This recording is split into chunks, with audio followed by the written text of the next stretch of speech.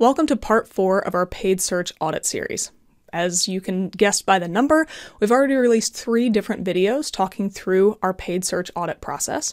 So if you're interested in those, you can check them out right here. But today we want to talk about ad copy strategy. Now, obviously, ad copy is very difficult to anonymize, so we're going to be using a lot of made-up examples, but our goal is to walk you through the things that we're looking for when we audit an account. Ad copy is very subjective. Some people have very stern opinions one way, other people think something else is fine. When it comes down to it, we just want to make sure that the ads are compelling and that there's some sort of strategy going on.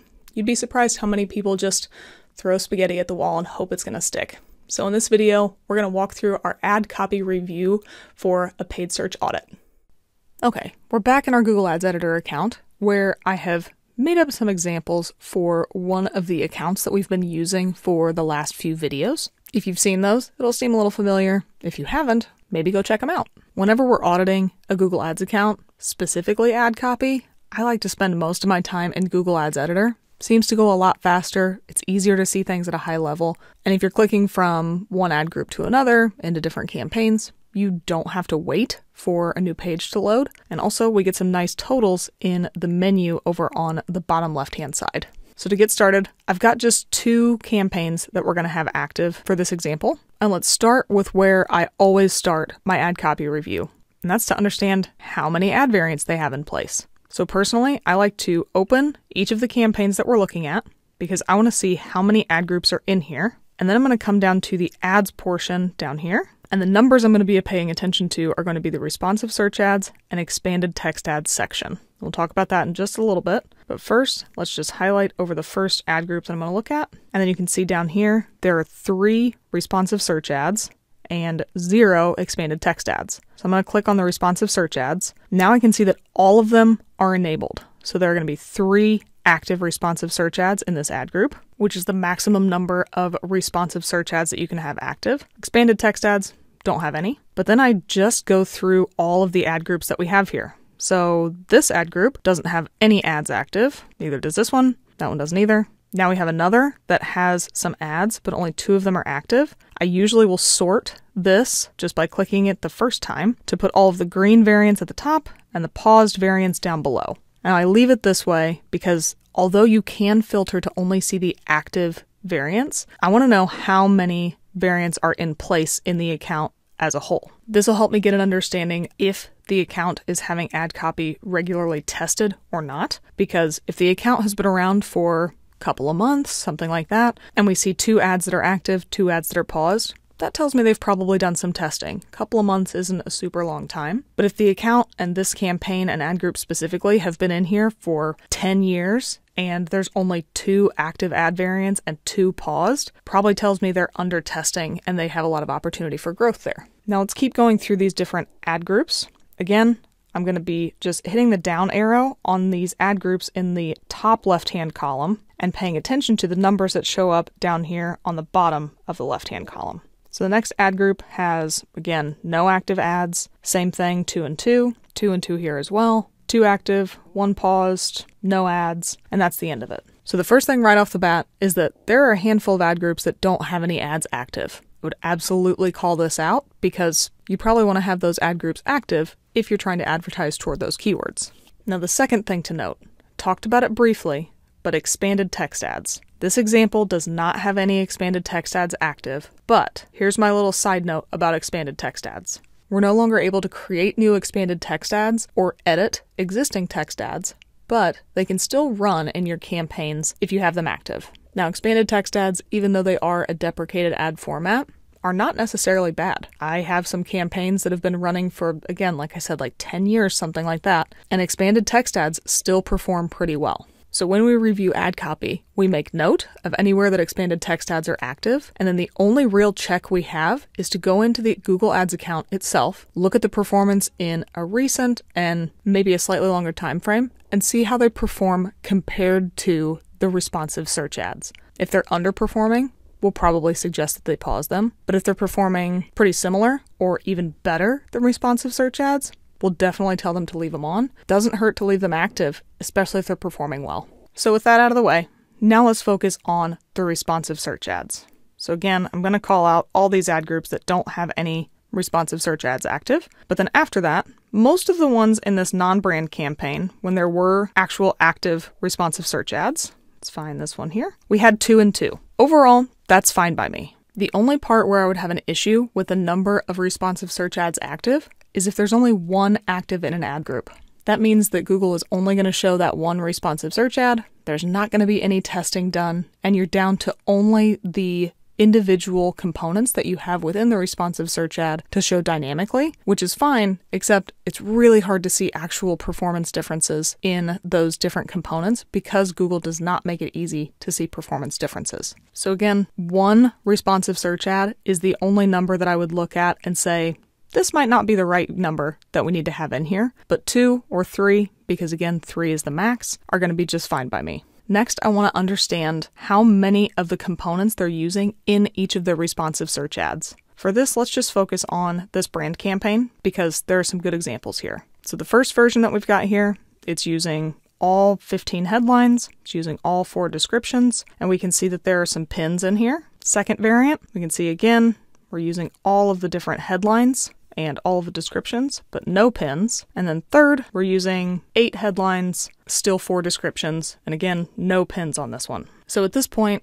I like that 2 of them are using all of the headlines and description positions available, but you don't have to do that. In this instance, I might say that if you have other headlines available to fill out positions 9 through 15 on this ad variant that I'm highlighted on right now. But again, you don't have to do that because there are 3 responsive search ads active, and at some point, you probably do run out of ideas for different headlines. Now, there's not an example in this account, but let's say that somebody had a responsive search ad and they only had 3 headlines and 2 descriptions. That tells me that they have a strategy behind it where they want to effectively recreate expanded text ads. And just like anything else, that's not necessarily wrong. Google just prefers that you give them more variants to work with. And in my experience, if you lock down all 3 of your responsive search ads as expanded text ad variants, Google will effectively throttle the number of impressions you can get because it doesn't like that you're not giving it very many options. So if we were to see that in here, I might call that out, but we don't really have that issue now.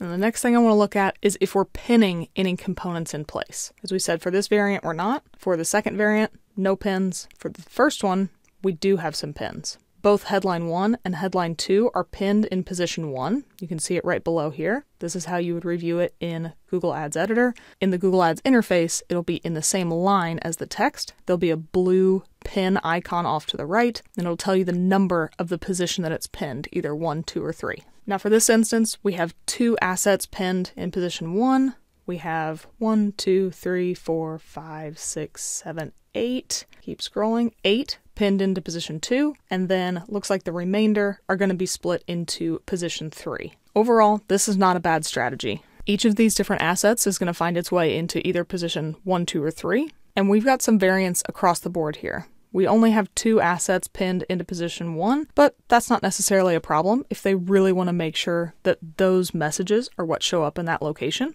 Now, if I adjust this really quick, and we have the pins that look like this, where 1 headline is pinned in position 1, 1 headline is pinned in position 2, and 1 headline is pinned in position 3, and none of the others are pinned, this is where I'm going to start to have a problem, because it doesn't make sense, because none of these other headlines, 2, then 5 through 15, are going to show up at all, because these 3 headlines that are pinned in place are the ones that are going to show, and nothing else is going to be rotated in. If you are going to pin different assets into a specific location, make sure that all the assets you want to show up in that location are also pinned there, or don't pin anything at all. Whenever you have something pinned in any location and then something that is not pinned, that means that that second headline in this example will never show up in position 1. It just can't because that other asset is pinned there. This happens pretty often where people will put together some sort of ads and then they think, I want this one to show here, this one to show here, and this one to show someplace else, but they don't fully understand how assets get pinned into locations and what that means for the other assets. So this is definitely something I would call out if I saw a pinned strategy that looks like this.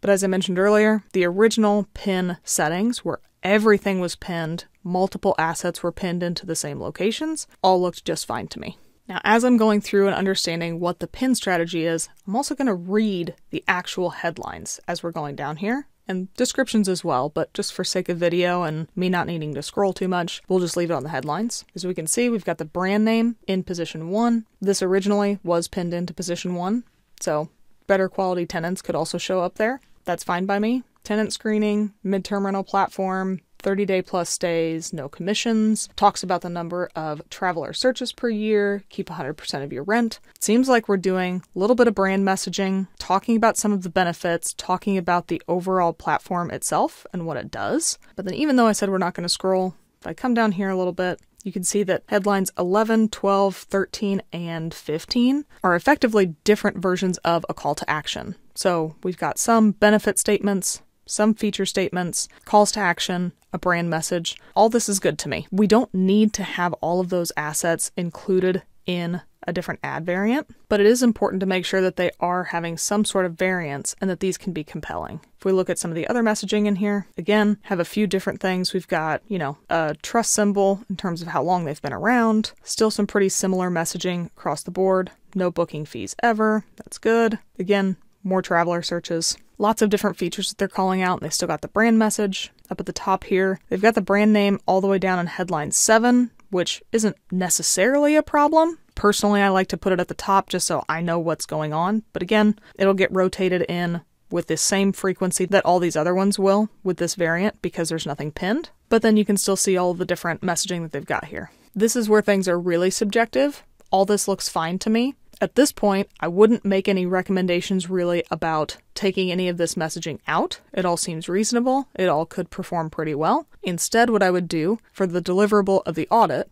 I would put together a bunch of different headlines and descriptions that I can come up with based on what's in here, based on what's on the website, based on what competitors are doing, and just suggest to them what they might want to test in the campaigns moving forward. I would also probably call out the responsive search ad templates that we've talked about in the past, and suggest maybe testing those overall. As we can see, they do test in this account because there are different ad variants active. There are some that have been active in the past but are now paused. So I'd put together some suggestions of how they could use their testing strategy moving forward to continue finding the messaging that works best. Now, in that vein, the last thing I would do is check the change history logs and see how frequently ads are getting changed out, just to see if they're testing with a relatively high frequency or low frequency, and then make a suggestion based on that. If they're not turning things over every few months, this account specifically has a decent amount of volume, I'd probably suggest that they need to test at a little bit higher cadence. But if this account had lower volume and we see an ad variant maybe get changed out once a quarter, once every other quarter,